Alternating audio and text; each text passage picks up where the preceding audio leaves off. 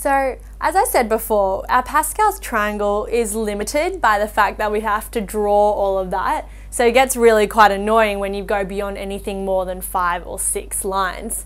So that's why it's more of an introduction to the binomial theorem. So we're kind of using it as a bridge to the binomial theorem.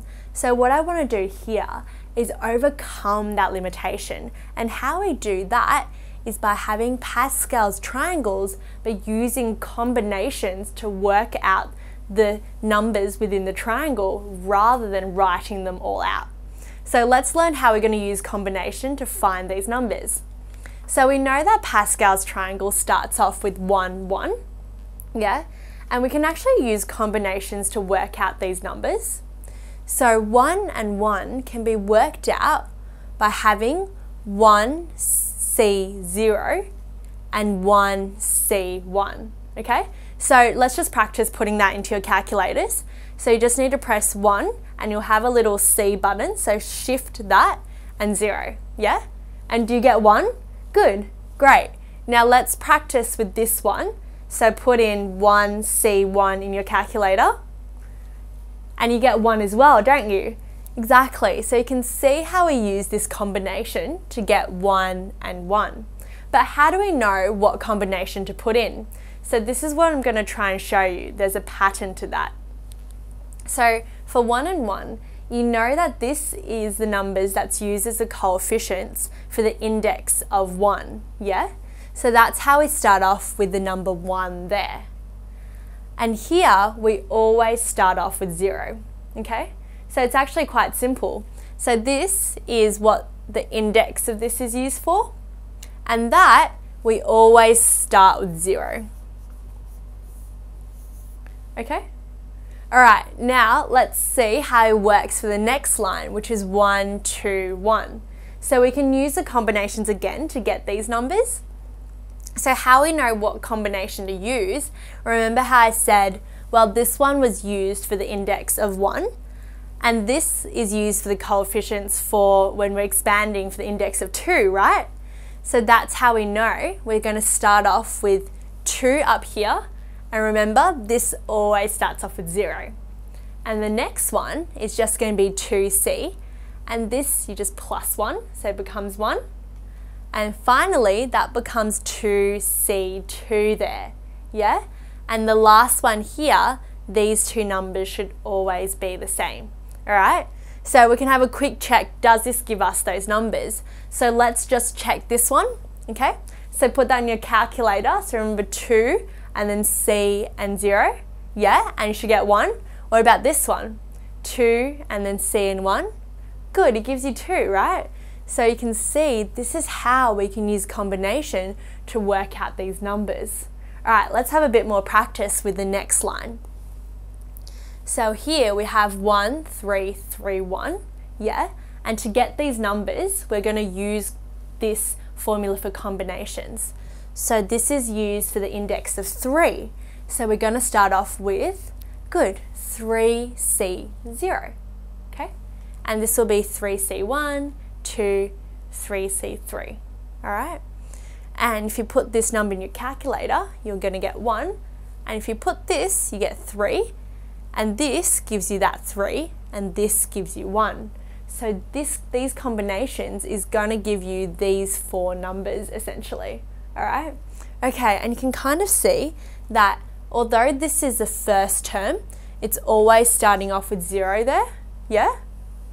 Okay, so just remember that we're starting with 0 even though we call it technically the first term. All right, let's try and use combination to get the same numbers as we would by just writing out the Pascal's triangle for that. So we know that because this is used for the index of 4, right? That means we're going to start off with 4C0 as our first term. And then 4C1 will be our second term. Add another one, C2 will become our third term, 4C3 our fourth term, and finally 4C4 as our fifth term. All right? So this is how we use combination to work out these numbers without writing it all out. Yeah? So why this becomes useful is if you have power of 20, for example, it's going to take you a really long time to go down and write it all out, but it's going to be a lot easier to know that the first term for that is always going to be 20C0, right? And the next one's going to be 20C1, the next one 20C2, so on until 20C20. Yeah, so can you see how this is how we use combinations? All right, so that's the first point I want to make, is how to use combinations instead of drawing out all the numbers. The second point I think that's really important to make here is that what I said before is, although we're starting off with 0 here, this is called our first term.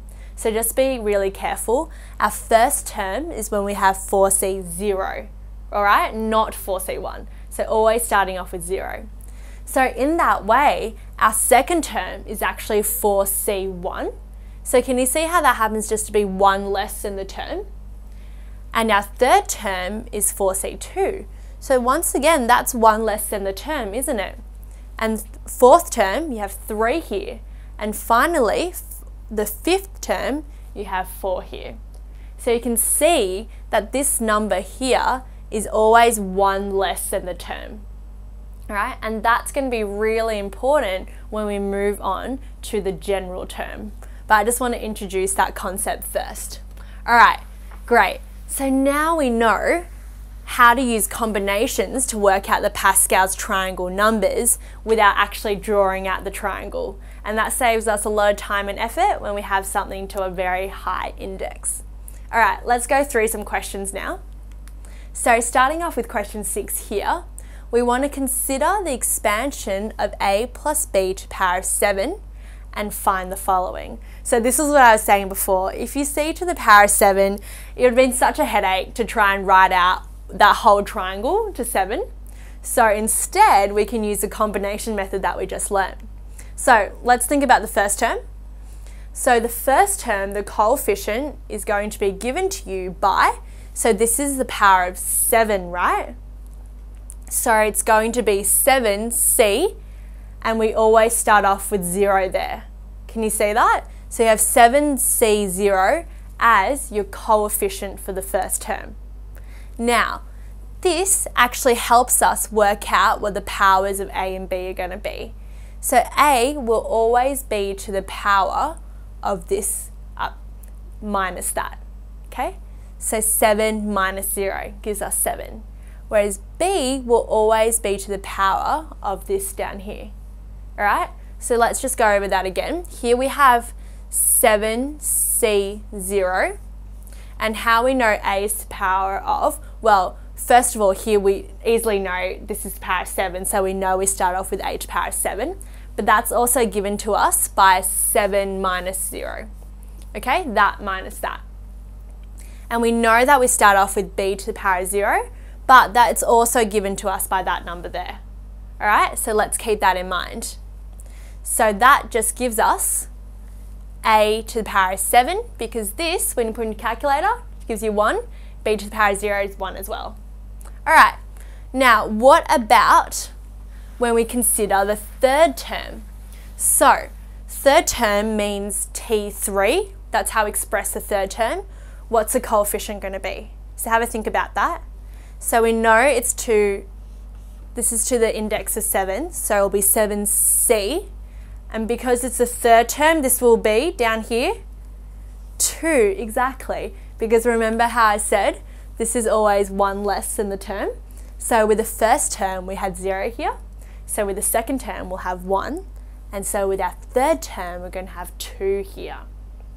Now, we'll have a to the power of 5. So that's 7 minus 2. So that's how we get 5 there.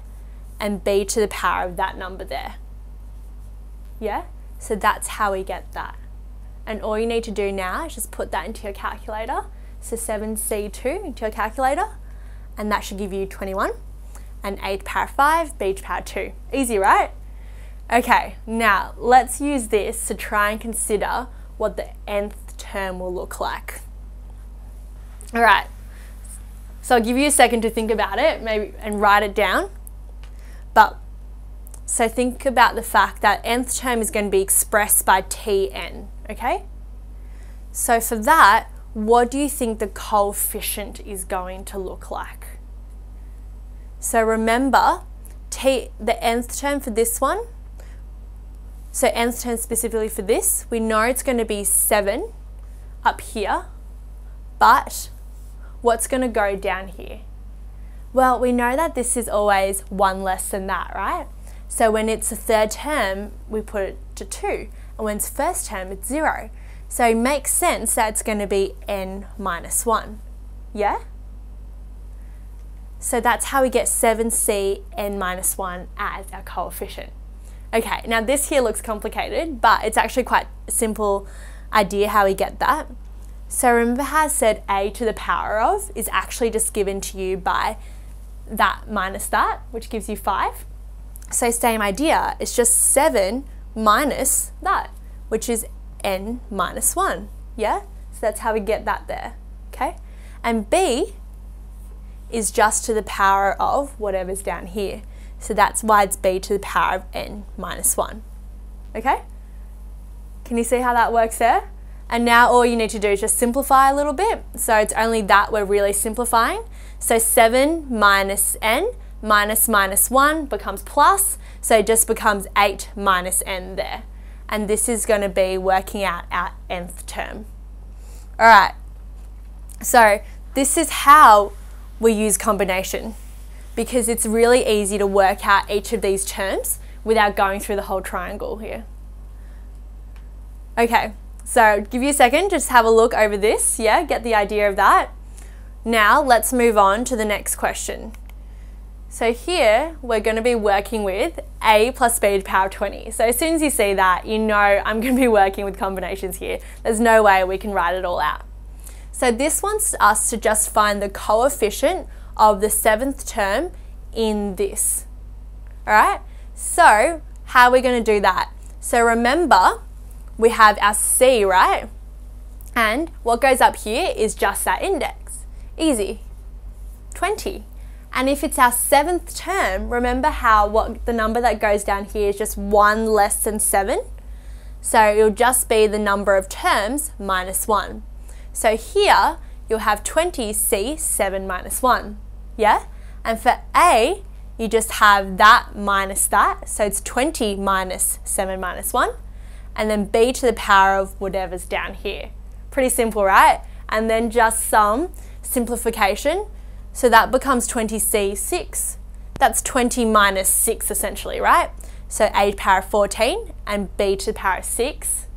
And then just need to put 20c 6 into your calculator, which should give you, so 38,760 and a to the power of 14, b to the power of 6. So that, you can see, is a very easy way to work out the 7th term in this, which would have taken you much longer had we drawn out the Pascal's triangle. All right, so just remember, the most important thing I want you to take away from this little section is that this here, this number here is always 1 less than the term, all right?